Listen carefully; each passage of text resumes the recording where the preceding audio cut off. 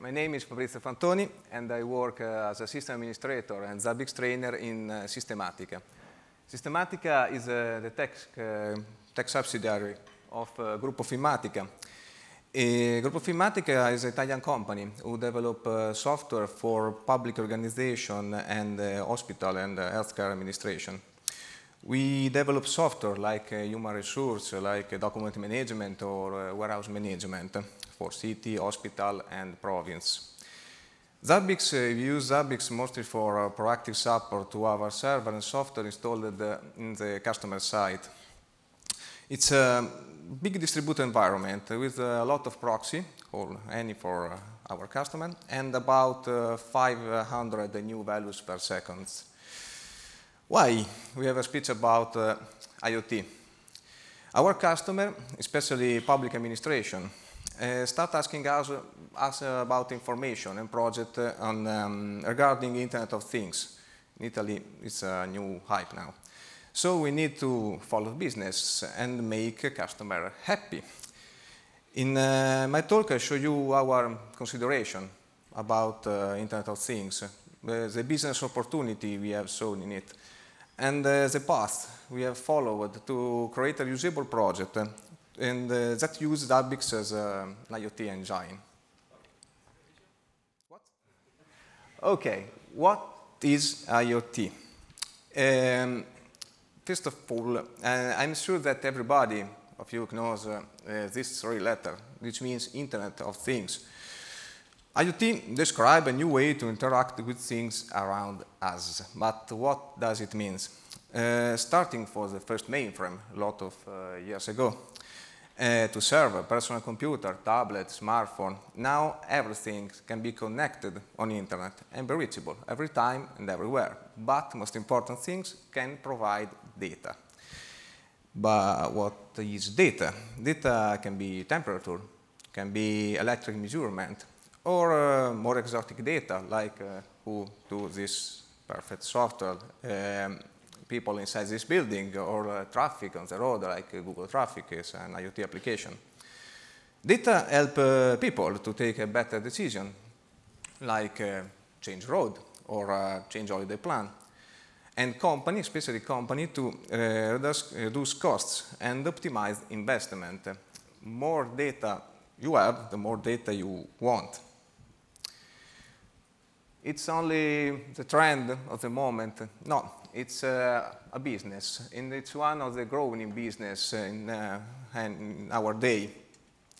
A lot of companies were born following this business, but a lot of them failed.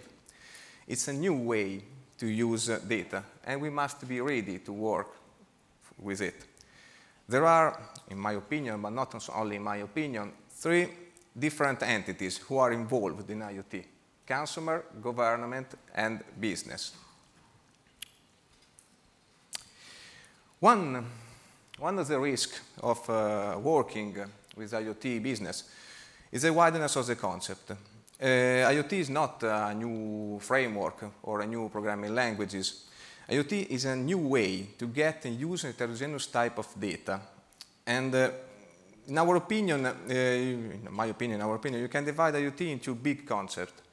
IoT for consumer marketplace, like mobile phone, bracelet, GPS, home automation for consumer.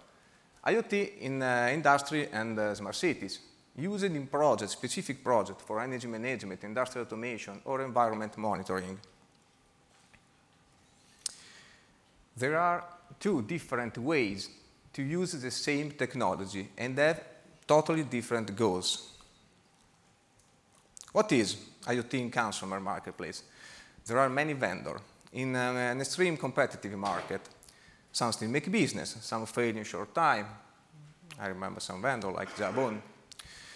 There isn't a standard way to retrieve and storing data as development. There is a standard way. Some vendor give you an API. Some vendor open access to the sensors. It's not easy to interact with different sensors of different vendor. And IoT in consumer marketplace is born to collect a huge amount of data, to analyze it and give a better experience to the final user. It's a job for big data analysts, in our opinion, I repeat. Different things is IoT for industry and smart cities. There is a lot of hype now around this type of IoT, thanks to international projects like smart cities or Industry 4.0. The way that data is gathered and collected must be readable. Data, in this case, is not a statistic of my running performance to share with my friend, but is used to take decision on the next investment. One of the top targets that I see in the IoT in industry and smart cities is to analyze where energy is wasted and to reduce cost and pollution. The way we have chosen, when we have to choose as a company to invest in one of those fields, we choose to work with the industry and smart cities, obviously. Consumer market has a different need, far from our company mission and our competence.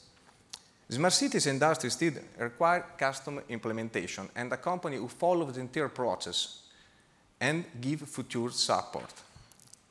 Retrieved data must to be easily available and exportable, to be locally analyzed. Industry wants to have data for building purpose inside. A city have another big concept is open data. A lot of cities must export data. Being a company which develops software for public and healthcare, obviously we feel more comfortable in those kind of projects. Okay, now we can go deep in the requirement of industry or smart city. Starting with industry. Industry sensors were not born with IoT in mind. Most of them existing before IoT. What we need is to use the existing sensor, but ensure data will be available not only inside the company, but from everywhere. Sensor and hardware used for connecting data and sending data must be able to work in an industrial environment. It's not only a problem of dust, electronic noise, or size. The devices must be certified to be installed in industry. So using a laptop over an electric panel with some wires inside is not a viable option. The software and the hardware used for gathering data in industry must work with minimal maintenance. Industry may not have an IT department inside. The collected data are a great value, as I said before, and the ability to extract this type of data and use them is a must-have. Smart cities. Smart cities refer to a lot of different projects. Some of them start with a big design and implementation and end with nothing. The most common cause of this failing is the cost rising during the deployment. A solution for a smart cities must be able to start small with minimal investment and grow over time. Data must be always reusable if you want to export them as open data. Open data is one of the targets of smart cities. Using a well-known and supported product gives us the ability to create a reusable project and can be used in many sites with minimal deployment effort. Create a standard project and put in many cities. Okay. I want to know this type of sensor. We talk about data. Let's try to understand how to get those data.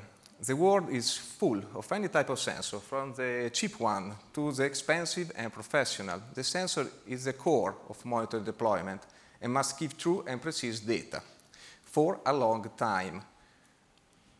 A unique way to retrieve data from sensors doesn't exist. Most of sensors in industry use a protocol called Modbus. Someone of you knows this protocol, I think.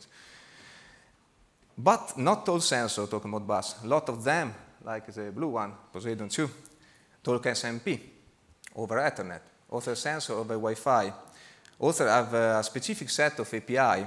If you want to retrieve data from all of them, we need to find a way to use any type of protocol. Can Zabbix be used for it? Yes, this is a lot of requirement, but Zabbix can use, but need the right hardware to be compatible. What feature makes Zabbix the right monitor solution for those type of project? First of all, distribute monitoring via Zabbix proxy. That gives us the ability to create a network or remote data gathering device one for each industry, one for each piece of the industry, and keep data and configuration in a safe place. Custom item, to put data in many different ways for any type of sensor. As I told before, sensors have a lot of protocol to be pulled, VSMP, Modbus, custom script, or for log, with the log item. Open database schema, ability to extract data with common report utility. Data must be available to the final user. API, to integrate Zabbix with other data visualization software like Grafana. I think a lot of people use this software. Or automated configuration management. The resource requirement for the proxy is very low and give ability to use any small Linux appliance and use it as a Zabbix proxy to retrieve data from sensor. But Zabbix alone is not enough. There are also 3 big challenges to face up. The first one is a fantastic Modbus protocol. As I said before, a lot of sensors use this protocol. It's not Ethernet, it's a serial protocol and needs specified serial port and software module. And I need the ability to adding a remote sensor from configuration must be done without working on the gateway itself, especially if the gateway is a enclosed box inside the industry. And don't need to change file on the gateway. The hardware used to run the gateway must be compliant to the industry specification and law, especially if you use it in an energy management project or install in the electrical panel. Let's start with the first topic, Modbus, the standard of industry communication. This protocol is used in a lot of sensors. It works well and doesn't need any other equipment other than the sensor. It can be extended over 1 kilometer with only 2 wires and can be used to pull from 1 to 247 devices with only 2 wires in 1 kilometer. So that's great. Every sensor connected in a Modbus wire can be pulled for numeric, integer, or float and string values. This protocol is supported by Zabbix, thanks to the great work of Zuralab. Zuralab is here. Thank you. It's worked well. Second topic, the ability to change configuration without having to edit file or working on the gateway itself. This simply be done by using Zabbix proxy installed on the gateway and a smart usage of template. Zabbix proxy has also a good feature like active proxy, will allow us to retrieve data from a remote site not directly reachable, or the caching of data lets us to not stop getting data in case of communication problem and send them later. Data is the most important phases of an IoT project. The configuration is stored on Zabbix server, the configuration of data gathering. So it's easy to change file and hardware, only change the gateway. And proxy internal monitoring and Zabbix agent on the proxy. There's the ability to analyze the performance of the gateway itself and be informed if someone doesn't work as expected before starting to lose data. Third topic, the hardware used for the gateway has to be small, durable, and with good performance. So we did some research, and we found the perfect hardware for what we need, at least the perfect hardware. This hardware is called Gropius Multi-Utility Concentrator. It's not our hardware, it's a company that we work together. It's not a mini PC inside the box, but it's designed to be used as a concentrator for different sources of data. It's based on Linux, fanless especially, and have a lot of modules, a lot of optional modules to communicate with every kind of sensors that the industry have. It can be used Ethernet, Wi-Fi, or GSM if no network is available. And it's most important, it's certified to be used in the industrial environment and have a form factor for the industrial environment. But the most important things is compatible with Zabbix proxy and Aged 3.0. If the main box is not enough so not only Modbus, but also wireless protocol. It can be expanded with other module to be able to communicate using the new Wi-Fi standard that is used now for the industrial sensor, like 6LoWPAN, dust, more. But what I need for the project that I will describe is a Modbus port and the Modbus module that include in the core module. Okay, now we have all the elements and the technologies to design a simple IoT project focused on energy management in this case. In my company office, we changed the lighting system to LED, and we need to have evidence of cost reduction. In the project, we'll use Zabbix and the gateway, as I described before, to retrieve those data. Our office is spread over 2 levels and divided in 9 different zones by the electric fuse box. First, I had to choose a sensor, an industrial sensor that I can put inside my fuse box. The sensor I use is a NEMO D4LE. It's a 3-phase multimeter with Modbus output. To communicate with the gateway using the existing Ethernet cable of my company with a plug near the fuse box and connect all my sensors to the Gropus gateway. This is a logic scheme of the connection. We can see in the middle the gateway, as I described. The gateway is connected to Zabbix server via LAN, via local area network, so I don't use Wi-Fi or GSM in this case. The gateway has the Modbus cable connect to every multimeter. In this case, we see only from 1 to 4, but I have 9 multimeter. To identify every sensor must have a different Modbus ID, and it's configurable only on the sensor in this case. So before installing a new sensor, you must know the ID assigned to the other sensor in your cable. The correct cabling and configuration of the sensor are a most important phase. It's hard to debug a connectivity problem or a misconfiguration, especially on Modbus. On the gateway is installed the Zabbix proxy and Zabbix agent for self-monitoring.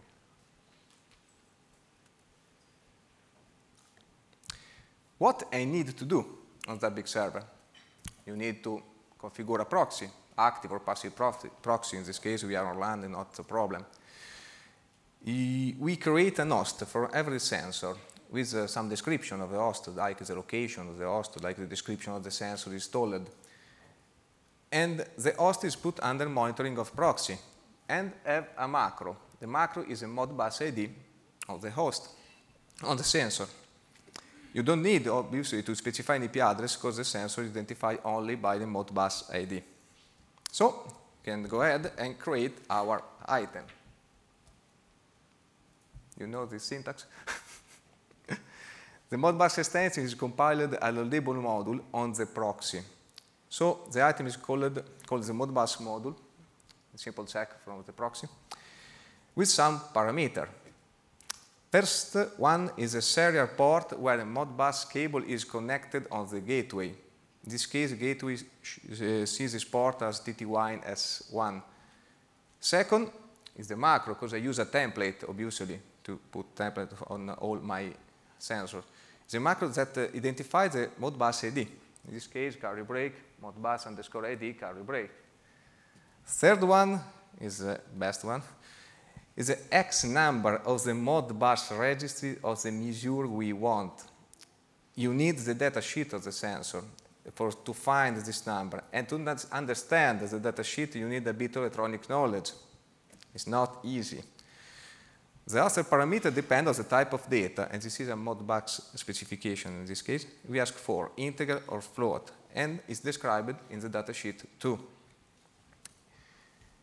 You can't try a passive item on the proxy, so if you want to try your measure, you can load module in the Zabbix agent of the gateway and use Zabbix get utility to call the same key. So try if the Modbus works well and the measure you have is maybe what you want.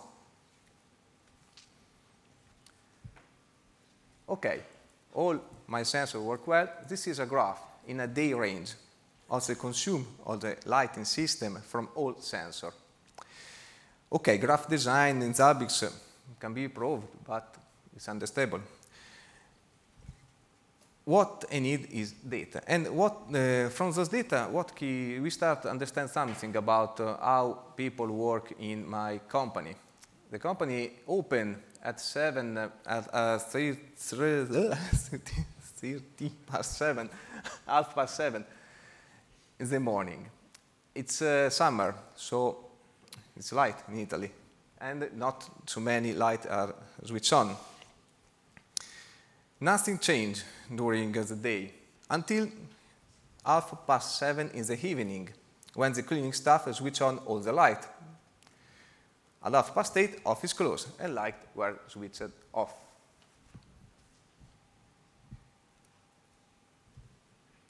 This is a screenshot of the latest data that I gathered from one sensor.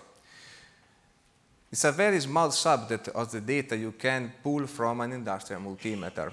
Data sheet is full of other type of data, other possible data, from volt, ampere, watt, to some strange data like active power or active power, cause of phi. Some of them are extremely useful to understand if the electrical system works well. Take a look to our data. We have the active power, 73 watts, not more for a light.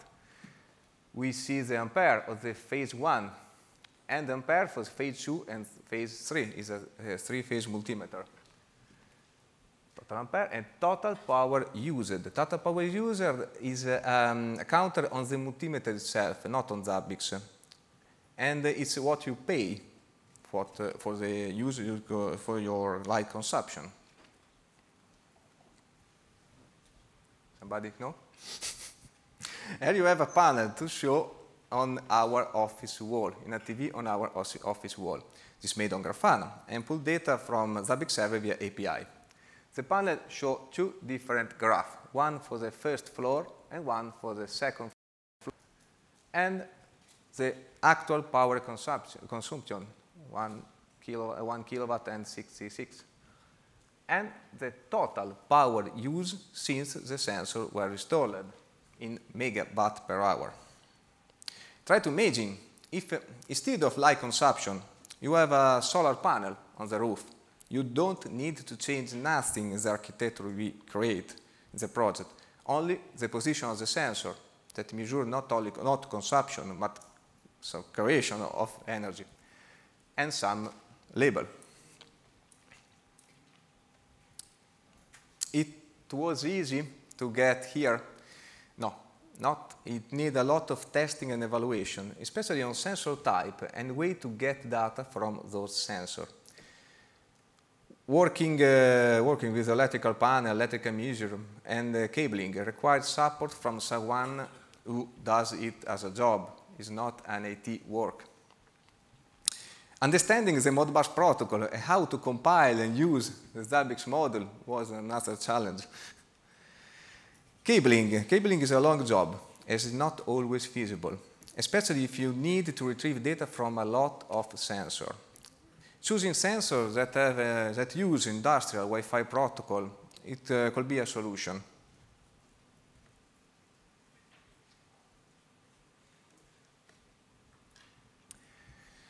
Future project. The case history, you'll see, is only a proof of concept to test the architecture, the configuration, and the hardware for using Zabbix as a core of an IoT architecture, focused on energy management, only focused on energy management. IoT, as I told, is a big concept. There are actually other projects involving the gateways as described, the Gropis gateway, especially focused on remote reading of utility meter for building purpose. What we want, what we like to want, is to create an open architecture based on Zabbix and a selected list of sensors and templates that can be easy adapted to any type of metering project.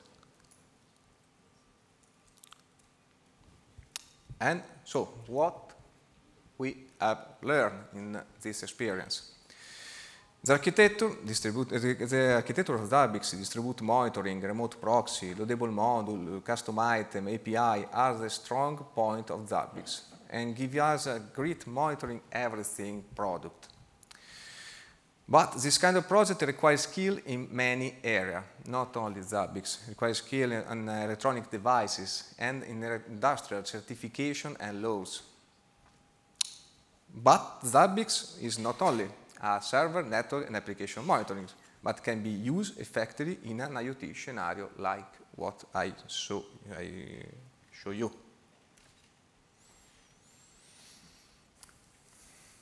Thanks.